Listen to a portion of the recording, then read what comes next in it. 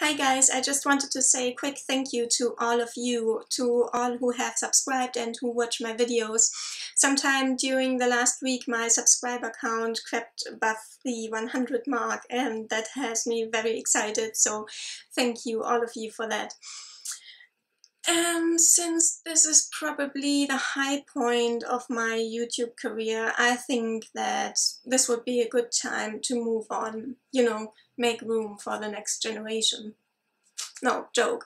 But I am going to go away for a couple of weeks. I'm going on my big holiday of the year tomorrow. And I haven't pre-filmed anything and I won't be able to watch much either because the internet connection is usually pretty bad in the places I'm staying.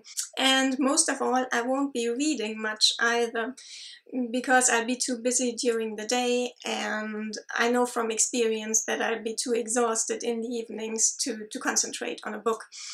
And then during my many coach journeys I'll be too distracted by the landscape, so that leaves the flights and maybe 1 or 2 hours of coach journeys for reading. I have made a TBR, but it is accordingly minimalistic. I have quite a few books on my Kindle that I have saved for an occasion like this, for journeys and holidays. And since I'll only be able to read for small chunks of time here and there, I thought that a short story collection might be the way to go. And I'm planning on reading at least a few stories from George Mackay Brown's collection, A Time to Keep, which is a collection of short stories that are all set on Orkney. I'm not going to go to Orkney, unfortunately. I've wanted to go to Orkney for some time now, but it's just never worked out. But I'm all the more glad I have this short story collection.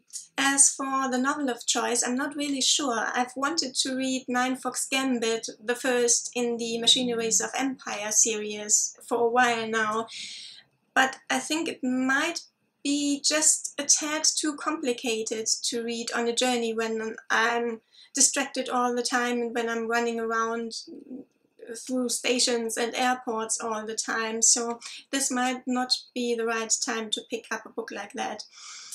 So I was thinking a nice, easy to digest fantasy book might be the right choice.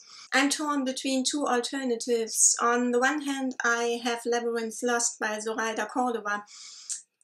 This is a YA urban fantasy about a witch, or a bruja as this is Latin American inspired, who accidentally banishes her family into the realm of the dead or thereabouts and has to try and get them back. So this seems to be exactly right for this time of the year, but on the other hand, I have become very cautious about YA fantasy.